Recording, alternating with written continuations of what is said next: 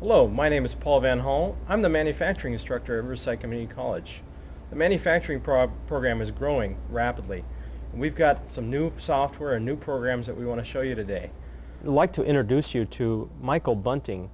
He's one of my students that is taking the Mastercam 10 class, and Mastercam is a program that we use to basically draw up a part and then take the code that it produces out to the machine and be able to produce a part within hours instead of months that it used to take using conventional methods.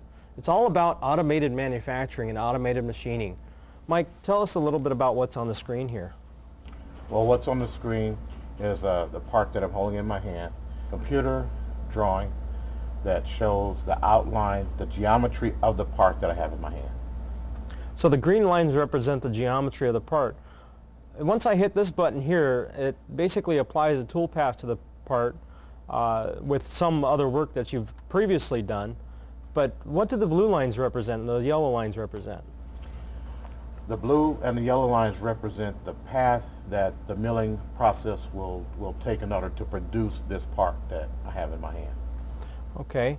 Now another advantage that Mastercam gives us is it will produce and show us exactly how the part's going to look before we actually take it out to the machine.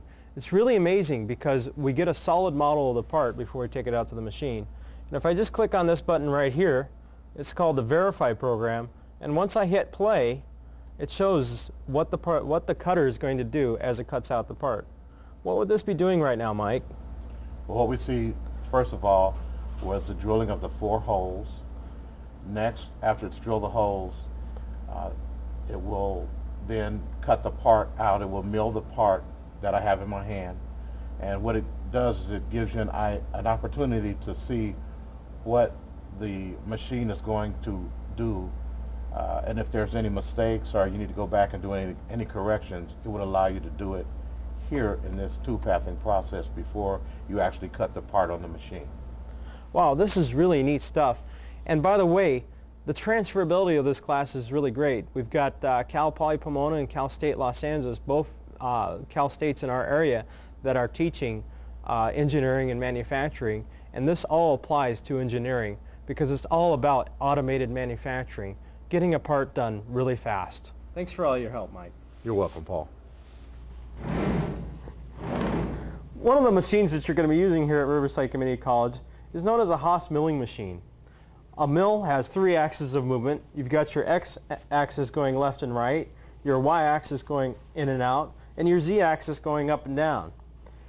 One of the classes that you might be taking is known as the CNC Setup and Operations class.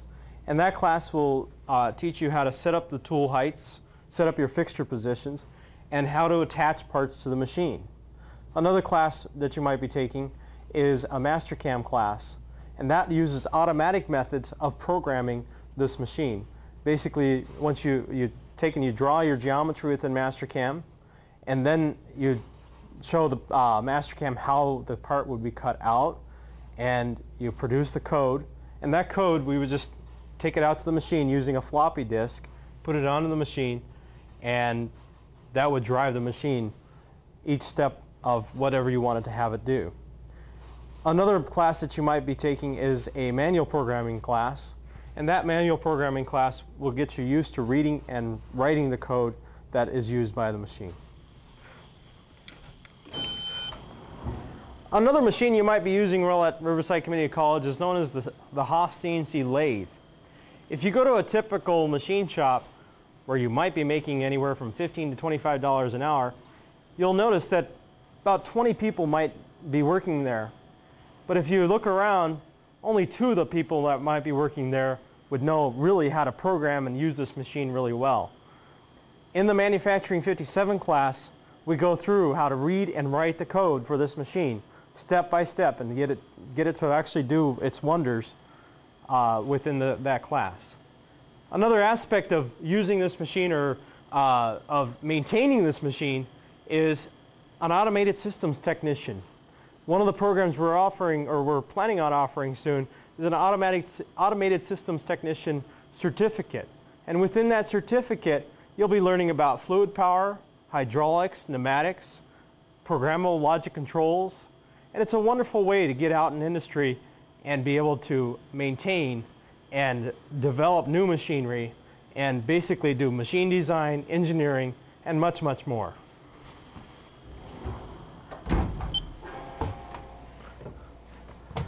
Another machine that we have here at Riverside Community College is a 3-dimensional laser scanner. And it uses a laser similar to what you would use in the construction industry that you might be using for measurement to measure off each aspect of this very complex part. We then take that complex measurement and we put it onto a computer in a 3-dimensional model using SolidWorks or another computer program. We then take that computer program and we put it onto our rapid prototyping machine. And that rapid prototyping machine can make the part any size you want, either scale it down or make it larger, and it will layer by layer create this part in 3 dimensions. Isn't this amazing? It's very similar to what you might see on Star Trek with their new replicators that they have on Star Trek. Here's our rapid prototyping machine at Riverside Community College. And a rapid prototyping machine does layers of part or layers of plastic onto a table. It shoots layers of plastic onto a table to build a part such as this, or to build the frog that we had just seen in our previous machine. And it layers it out, and you can get very, very complex geometry.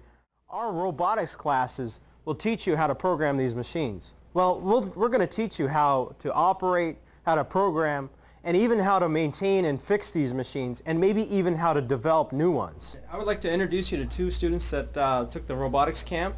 Hi, I'm Michelle, and this is my partner, Patrice, and we both worked on our Bobot together. Our purpose of our Bobot is to help pick up things, so it'll scoop up stuff, and then you can make it, well, we haven't exactly got it to drop out yet, but... Show that off to the camera. Let's see what that thing looks like. Is the Bobot. We made the shovel on the computer, and then it went into the machine. So it made that part layer by layer on a rapid prototyping machine? Yes. We drew it in one day and took it to the rapid prototyping machine, and it made the part in one night.